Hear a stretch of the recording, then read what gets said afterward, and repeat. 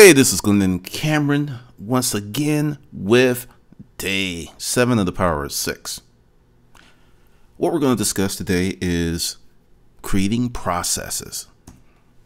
You will need a very open mind and 10 to 18 minutes per day.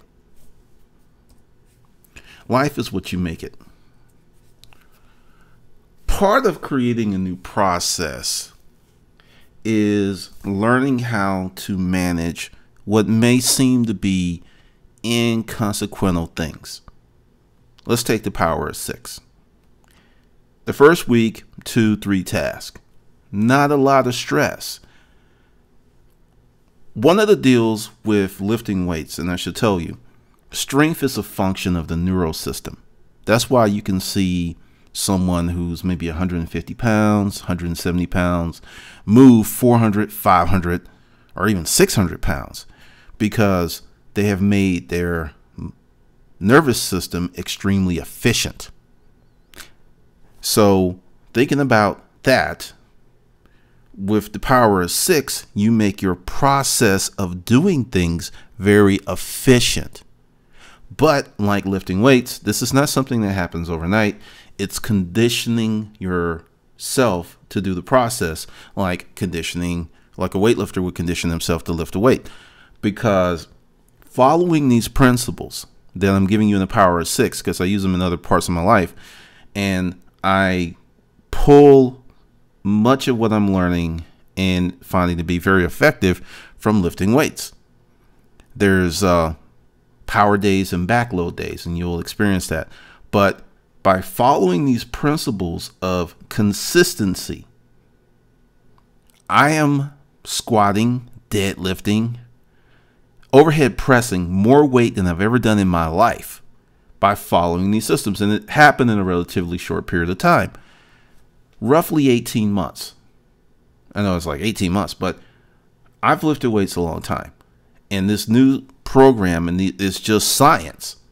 And that's what the Power of 6 is, because it doesn't seem like, well, I'm not really doing a lot. You are doing an amazing thing by creating a new habit. The process of change. I want you to think of your life as an intricate set of processes. Your body is just that, and so is your brain.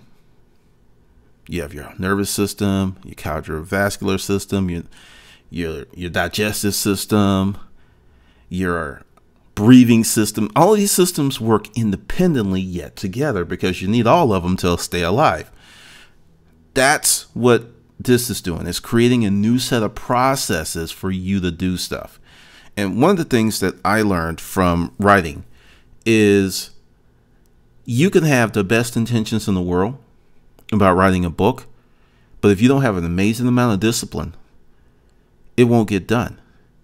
And to aid in the discipline, if you have a process, because my process is word count. Many writers, that's too many words. So you're just throwing words in there. But I'm able to get books done. I have friends who've been writing 10, maybe 12 years longer than I have. They don't have as many books as I have. They haven't made as much money as I have because they're not getting books done. They are extremely talented, amazingly talented, but they don't have discipline. So there's this talent, but they don't have a process. And without the process, the talent cannot be realized over and over again. So once you master the process, you'll see stunning results. This course is about creating a habit, one that will change your life. Because once you get this down, and you don't have to do it 7 days a week. If you do this 5 days a week, consistently out the month, you will see projects done, new goals realized. This is day 7. You'll put 4 things on your list to be done. 2 core things, core being must be done, 2 should be done things. This exercise is to help you differentiate between absolute task, I need to pay the bills or something bad will happen, to this can wait. And essentially, that is what you're working with, because you're going to have to manage many different things in your life, such as paying bills, working.